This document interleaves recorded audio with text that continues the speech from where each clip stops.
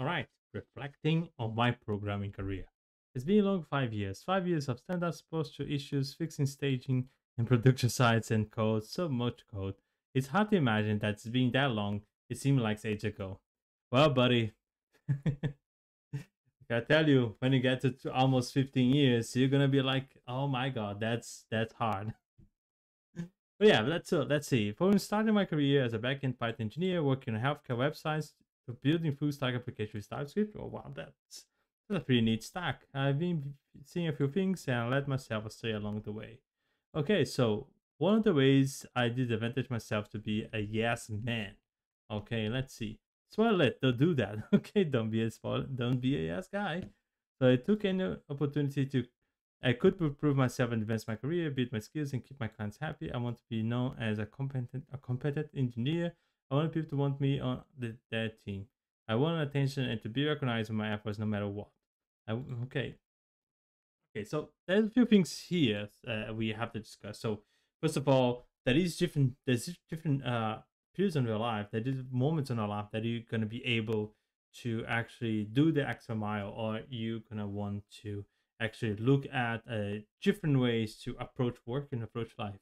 And I feel like that's something misunderstanding here, that that if you don't do that, you're gonna be happier, and I don't feel like that's something that is very specific, and there is no recipe for that. But I believe that uh, it's not to be a yes person, but to be a person who can actually do the job and do the job efficiently. Is way better than be a person that like, oh, I'm gonna be there like for 20 hours a day and actually not delivering anything. So people value efforts, but people value effort that actually give results. And I don't feel like that if you are one of these persons who actually go the extra miles and work more than is specified on a on a job contract, be aware that you have to understand that on if it improves your work efficiently, then actually worth it you to be there to do this extra mile. If not, I think that's something that you can't do to keep your clients happy. And even though you do the extra miles, if the work that you do is shitty, you're not gonna be seen as a competent engineer. So time and effort doesn't equate at being a good engineer, and you have to be aware of that. Okay, so let's see. How long as my clients were happy, I was happy, or at least that's what I told myself for years. And actually, that's the truth, man. If you don't want friction with your clients and you're happy with that, and they are happy with your code, you get more ease of time. You get more ease on your job. You get more ease to the things they want to do. Once you have less friction with your clients, you have more time to think on things you wanted to do, on things you wanted to improve yourself. So, buddy, I feel like you have to pursue that. Like you want to make your clients happy because they're not gonna be as complaining as needy, and they're not gonna be poking you all the time. That's a good thing to do. Let's see. Yeah, because I was becoming the person I set out not to be, the workaholic programmer who only made time for work, work, work, work. A cognitive machine that only stopped to rest. Okay, I'm gonna get back to this point because nowadays I actually work way more than I worked before, and I actually put on more work. But then I have an explanation for that, and I feel like that is something that we should understand. I give already a hint on the previously, but then I'm gonna go back on this. Okay, I didn't stop to think about negative impact on my alcoholic tendencies to have a mental health and family. They crave more attention from me, attention that I denied them, so I could focus on developing the skills I thought I needed for the future. I will write for some skills and run some orders. Let's see which one they say. Things I didn't need. Google Cloud certifications? Yeah, true. You don't need that. Saying yes to all demands? Yeah, you don't need that. Any influencer trends? Okay. Right, yeah, of course not. But Rust you need. You need Rust. Say Google Cloud certifications. Looking back, I feel like this wasn't the move. I was starting to earn a Google Developer certification to show companies that I knew Google Cloud. Yeah, that's companies doesn't care about that, man. Companies just care about if you can deploy the your product. So either it's Google Cloud, Azure, AWS, they are very close to each other on the product that they serve. One of the things that you have to be aware of is if this company have some vendor lock-in on some of the clouds, or if you can actually deploy your code one where it's cheaper for that company.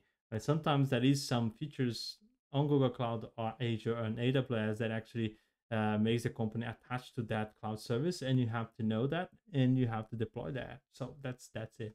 A better use of my time would have been better understand the exact features GCC that would benefit my project. Exactly. I agree with that. Totally with you here, buddy.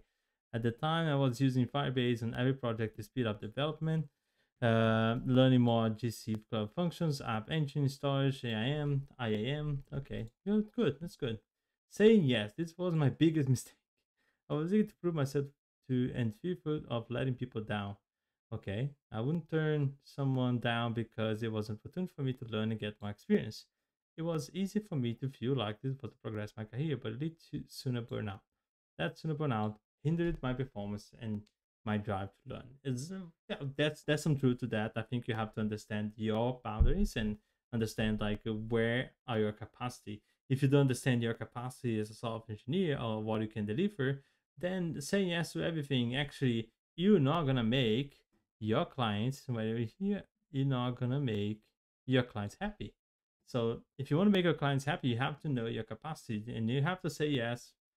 Sometimes you have to say more yes than you wanted to say, but then that's the thing sometimes you have to do. So a bit of like a stretch on your work on a workload, but then I learn to say no to other people or say yes in a way that you can actually postpone to work on that project and say, look, I'm busy right now, contact me in 1 month or contact me in 2 months. Maybe that's the best way to balance like the workload you're gonna get. So yeah, saying yes to everything is not the best approach nowadays. Okay, let's see. Influencer trends. There's new technology coming out all the time. If you like, it was my responsibility to keep up the trends. Yeah, that's something that you don't do it. There's some truth to that, but I was a bit starry-eyed thinking I should learn everything tech bros were talking about. No, they don't. They just don't. It's okay to try new things. Yeah, it's okay to force yourself to try new things when you should be around those who care about you. For me, no. Well, I think that he's mixing here something about like learning stuff and he like jeopardizing his personal life, and I feel like that's not the best thing to do. But at the same time, like there is a lot of things if you learn if you are into a specific niche. For example, I see here, for example, you are doing front end or full stack development. You have to know what's going on. So like you don't need to be up on the trends, but you need to know what's coming next on the Node.js, on the React, and what is being updated. And you have to understand that sometimes something that you actually doing going to be deprecated. Some functions, some approach, some hooks, and you have to be actually updated with what you are using. And at the same time as well, there is some frameworks that kind of like start dying, and you actually need to learn a new framework. So who like in 2016 I was like using React, and then I went to another team into the company I was working on, IBM. And I was learning Angular. And the funny part is like who using Angular nowadays in Europe? Almost no one. And then for me it was something that was okay because Angular is JavaScript, it's TypeScript. So that's actually you keep yourself inside that realm and you're not gonna lose much. But then Angular nowadays is something that actually is not much required, it's not much used in Europe. And for me, if I was keeping on that, I wouldn't be getting job opportunities and not getting the job that I'm working today. So that's something that you need to be aware of. It's not trying new things, but you need to understand what's going on in the market. That's something that you have to be always be aware of.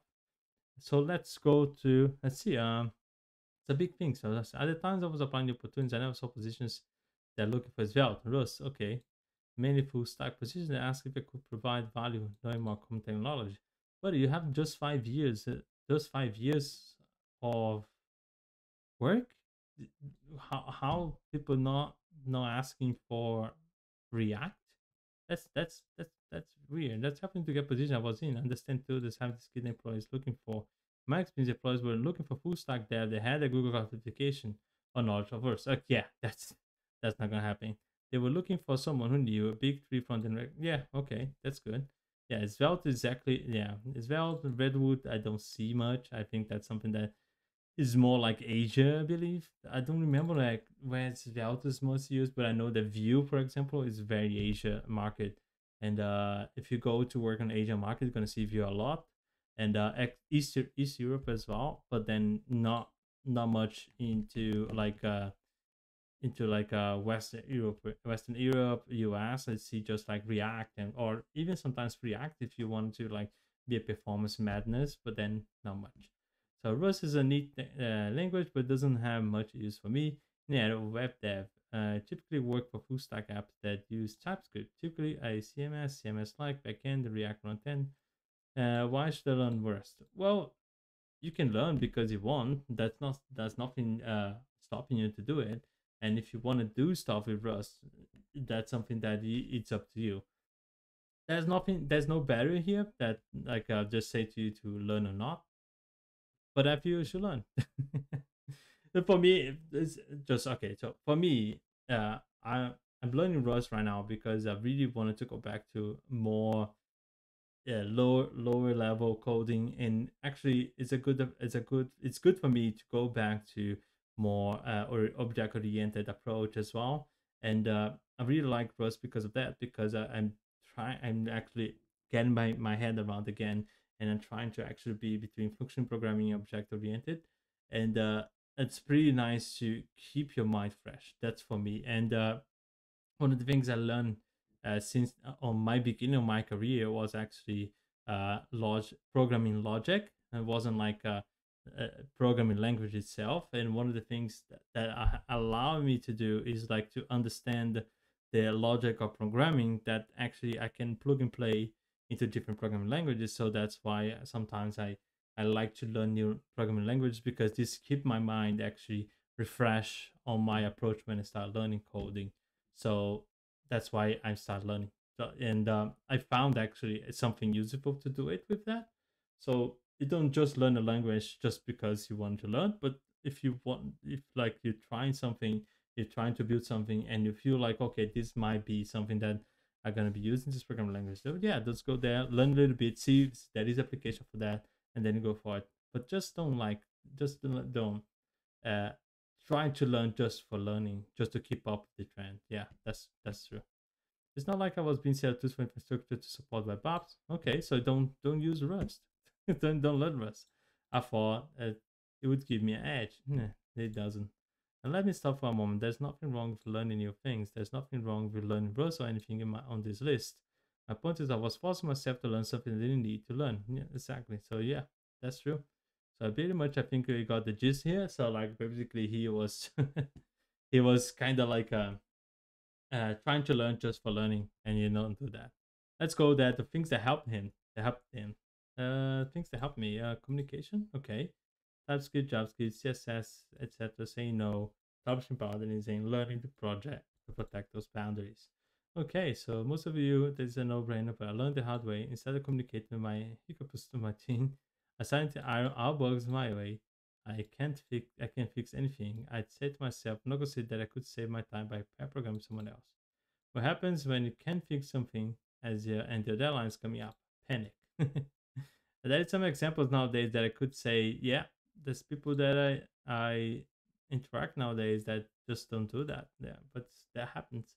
Happens. There is a lot of people who think they are like self-sustained, and then they when they see like they're not self-sustained, they don't know how to ask for help, and that's for me that's really weird. But I learned as well that I should do that when I was laid off on my first time that I was laid off, because I wasn't. That's a long story, but too too long didn't read. I was intern, and I was trying to solve things, and now I wasn't delivering things on time. But then it's like they're like, well, you don't communicate, you don't ask for help, and you delivering things that make the team always like work slower. So I'm gonna let you go, and yeah, that will happen there. So yeah, so TypeScript, JavaScript, another no-brainer for those working web dev. Looking back, I wish I focused on TypeScript a lot sooner. That's no need, buddy. You can use TypeScript and JavaScript. You can use JSDoc and JavaScript nowadays, and you don't need to be using TypeScript for everything. I have more experience, so have more job opportunities. Most places asking TS experience these days. Yeah, it's true. It's true. And also grow faster. If implementing as sooner, more legacy project will be more maintainable because code will have been more in, intentional with its data flow. True, true. CSS and HTML, if you work front end, you need to know these. Well, yeah, if you learn React, you learn those. It was decent, but for most of my career, I use these for everything. Who cares about that SEO accessibility? Anyway, yeah, totally not my attitude these days. And to be honest, Tailwind, just learn Tailwind. People saying you need to learn CSS, I don't believe so. I just go for Tailwind. I think that's pretty good for SEO as well. Say no. If you're having a hard time, it might be your skeleton key. Learn to say no and protecting boundaries. That was a game changer. When I learned how to protect my boundaries, I was able to properly set expectations with my team. Expectations that were manageable led me to get more sleep, keep work at work, generally feel less stress, and not feel burned out as quickly. That's good. That's good. You have to swallow your pride to do this. Accept you can't do everything and should leverage your team when you need them. And they are there to help you as you are not them. Yeah, the good thing that you have to do when you work in a team is actually to understand that you can split tasks with your colleagues, and if you see something that actually you can be split, that do so. And it's a best performance team is the team that actually knows what's the best capability of each other and can distribute better the tasks for them. And when you're starting on software engineering and start working, and you wanted to prove myself yourself, and I think that everyone wanted to do that, and everyone will be doing it next mile, and they're gonna be working, a lot. And one of the things I say to you is do so, do the extra mile, do the work, but you have to do this with some sort of management. You have to manage your workload, you have to manage your work time, and know when to work and when to stop. And I say that because nowadays I work a lot. I wake up 5 a.m. to work and I stop working like 6, 7 p.m. Sometimes I even go further. But nowadays, for example, I reduce my workload, but at the same time, I be more effective and I be more proactive, and my is being delivered faster as well. And one of the things that I see is when you start doing the job, you start doing the work, and start doing your workload, and you when you cap to a pace that you see like you're doing a lot, you start looking backward and see what you can actually make faster and more, and the code can be more reliable. Because at the end of the day, you don't want it to be working a lot and people can see you working all the time. But then when they see where is your code is basically crap. They don't want to do that. So one of the things I do nowadays is like at least a day a week I get what everything that I'm doing and the other process that I'm following, and see like and remove from this process that actually could make my code faster. And that's the thing I'm doing nowadays. And then it is reduced time. It reduced like time that it could be like I could be waiting for something, and then now I can actually do more work there, and then I can actually leave earlier, log out earlier, and then enjoy my life with my fiance. And that's the things I've been doing today. So I don't think that you as a beginner nowadays, I don't think you wanted to actually taking the step that you're going to be stopping at 5 p.m. to stop your work. But I believe that you, as you're learning at the moment, you're being competing with other people that are learning as you. You wanted to be ahead of the market. You want to actually be as better as fast as you can. So I think it's not hard to take that extra mile, but then you have to take efficiently. Otherwise, people are not going to see you as a good developer. Okay. So that's pretty much it. What do you guys think about it? What do you guys think about these these ideas, and how you reflect on your own programming career? Let me know on the comments down below. Please subscribe, and as always, this is JPR Review.